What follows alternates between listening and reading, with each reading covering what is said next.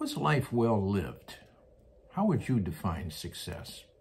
Well, we're going to talk about that today as we tackle the theme of balance on today's broadcast here of our Overcomer video blog.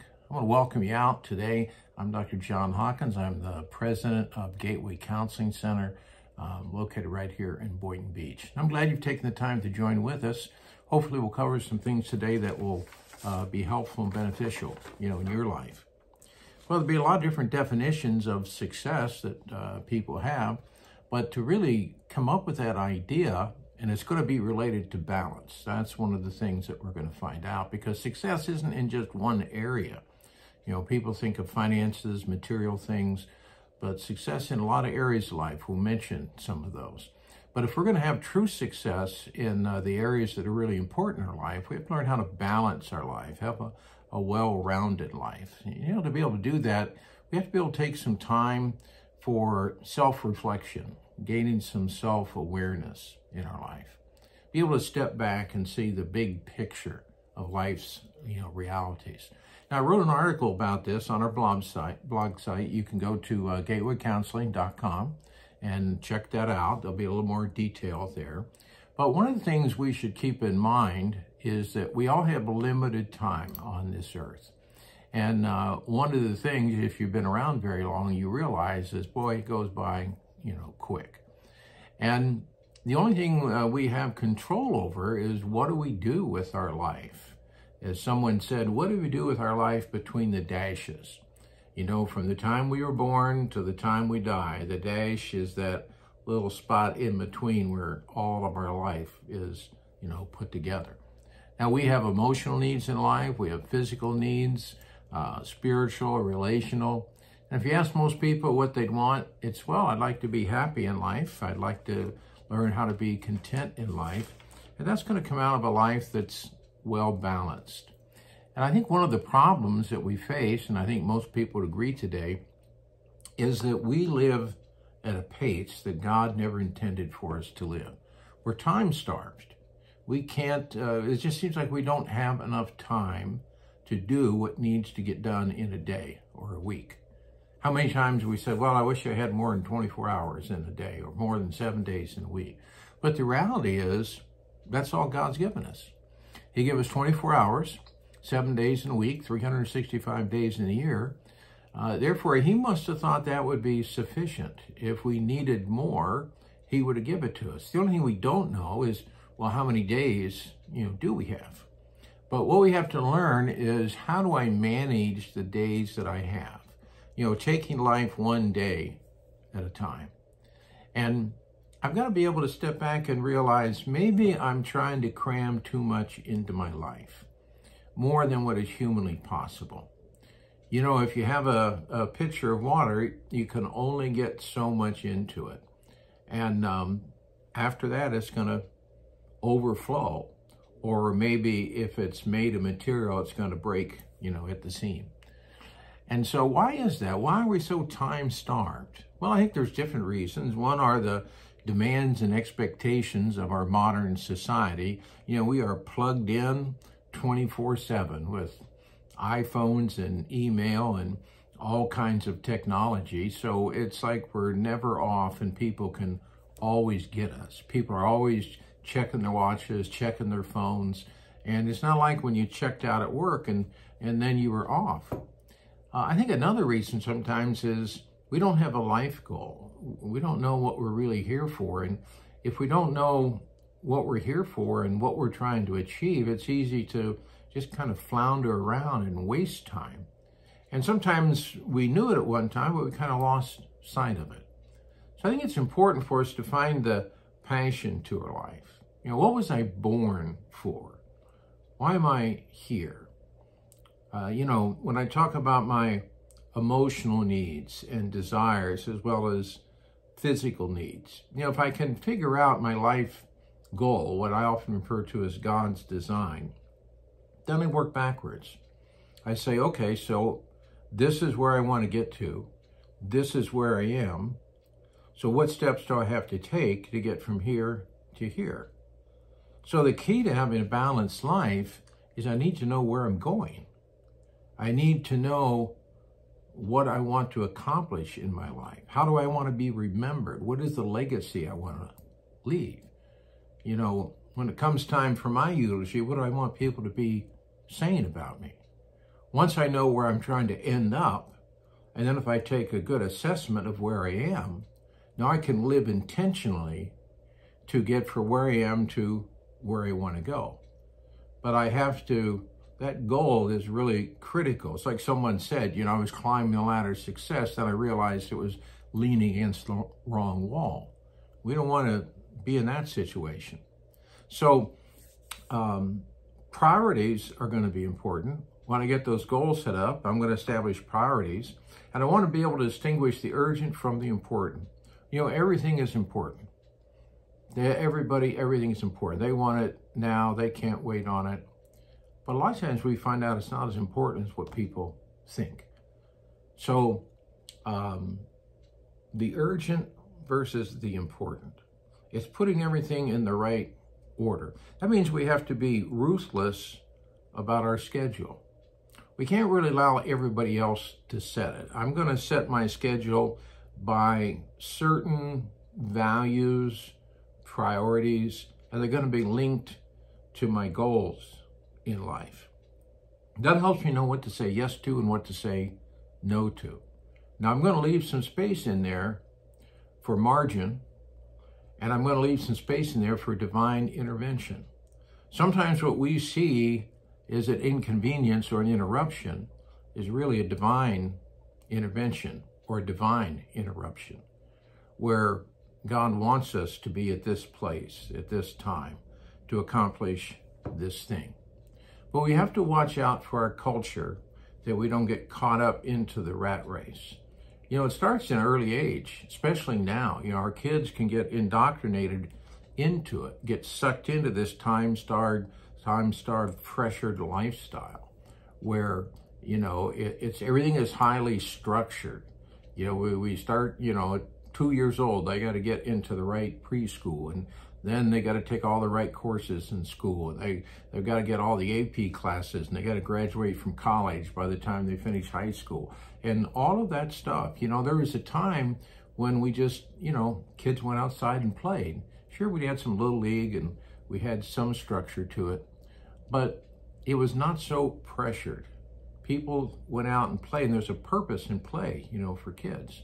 Now, what we see today is we see this huge rise of anxiety among young children, elementary age children. And I think some of that comes from being overstructured, high expectations, unreasonable expectations. I think technology, there's been some studies about, you know, video games, iPhones, kids on that way more hours than what they need to be, and anxiety has gone up, you know, because of that, even to the point of addiction. So, you know, you think of that, you know, we go through life and we say, why do we do all that? Well, because I want to be able to get eventually into the right college. Why? Well, I want to get a good job. Why? So I can make a good income. Why? So I can have the American dream and buy a house and buy all this stuff. Why? So I can impress people that I don't really care that much about. Why? So I can die and leave it all for somebody else to enjoy it after me. Sometimes when we think that through, it doesn't seem to make that much sense. What's really important? Well, if we're going to live a balanced life, we're going to have to learn to live counterculturally. And that's a challenge. You know, we can't go back to the 50s or the 1800s. We live where we are. So how do I not let my culture determine so much in my life? And that's where I think the principles that God lays down for us will be helpful, you know, in that. But I want to identify just a few areas of our life and quickly mention, and you can read more about it on the written blog. These are some areas, and you might think of some other ones that we need to balance. Number one is the spiritual. I think that's key because everything flows from the spiritual. Now, whether people want to admit it or not, we're spiritual beings. And sometimes we will recognize that. But if we're spiritual beings, there's a God who made us. If he made us, he knows how to make everything work. So we ought to check in with him once in a while to find out how's all this stuff supposed to work? You know, give me an idea. Don't let me just wander through life and then figure it out at the end after I've already lived all my life. Let me get it from the beginning so I know what to do. So number one priority, and if you don't catch anything else, you know, here's not a list of 12 things you need to do. That can get overwhelming. But just focus on one. Let me develop a relationship with God. Spend a little time there. Let him speak to me, and let him, and trust that he can put me into balance. Now, the second thing is self-care. I have to take care of me. I only have one body to live in. That means, you know, I need to eat right. I need to exercise. I need to sleep. We're a sleep-deprived nation. I need a good 7, 8, maybe 9 hours. Women tend to need more sleep, you know, than men. I need to get enough good quality, you know, sleep. I need to take care of my health. Maybe go see the doctor, get some regular, you know, checkups.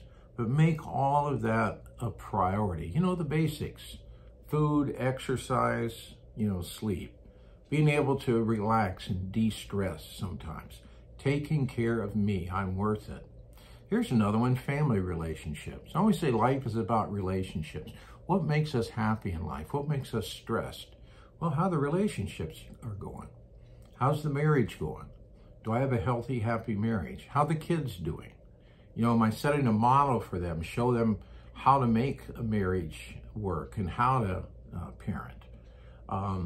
And as a parent, I'm trying to teach my kids about life skills and character development and morals and spiritual values. And if I'm single, developing healthy friendships, other friends that can be an encouragement to me, you know, and can help me. Here's another area, and this is what most people think of and where we spend a lot of our time, and that's what I call work and career. You know, we do have physical needs, and we live in a material world, so we need money. We need money to provide the things that we need in life. But, you know, we want to have a career that we enjoy. We spend a lot of time at work, and 70% of people hate the job that they do. Oh, that's tough, getting up every day, going to do something like that. And work has dignity to it. It's a part of the original creative plan, and that's what gives us purpose and fulfillment so often in our life. Now, there's all kinds of different jobs. We don't all do the same thing because we don't have the same talents, abilities, and skills, but it's kind of figuring out what are my interests and abilities and my desires and talents, and what I have a passion for, and be able to put that all together and be able to make a living at that. That's the sweet spot of life. And then balance that, you know. Life is more than work, but work is important. And then the idea of others in the world. How do I give back? You know, if you want to be happy, there's 2 key traits to get into our life: generosity and gratefulness. Living for a cause that's bigger than me, not just thinking about myself, but living outside of myself. And then one of the last things I want to mention is what I call personal development. How do I develop the best version of me? How do I maximize my life potential? Well, that means I need to be willing to be a lifelong learner, doing things like reading, having mentors, exposing myself to opportunities that will stretch me. And like I said earlier, having goals and having friends that make me better, that are positive influence. You know, this idea, this principle of redeeming the time. You know, you can listen to what I've said today, and if you look at it as like a checklist of, you know, half a dozen things that you need to add to your to-do list, it's just going to stress you out, make you feel more overwhelmed and more time-starved. Hope you won't see it that way. Some of it may sound kind of old-fashioned and out of touch with today's realities, but look around at today's realities. Look at how people are living. Look what's going on in our world, in our country, and people's lives. And how does that seem to be working out? Maybe it wouldn't be so bad if we went back to some old ways and kind of redid how we lived and how we reprioritized our life. You know, what we want to do is not let the urgent get priority of the important, not let the good become the enemy of the best. And it's not about giving equal amounts of time. It's the appropriate amount of time to these different areas. I hope you'll take some time and read the article. You know, time is one thing. It's probably the most valuable thing we have, because once we spend it, we can never get it back again. We can make more money. But if we could be some more help in helping you bring balance into your life, why don't you go on gatewaycounseling.com, give us a call, and let one of our trained counselors and coaches try to be a help to you in attaining that balance. So you could be able to have a life well lived and a life in balance. Until next time, I hope you find that balance, get a little bit better at it, and remember, you can be an overcomer. Well, goodbye, and God bless you, and we'll be talking to you soon.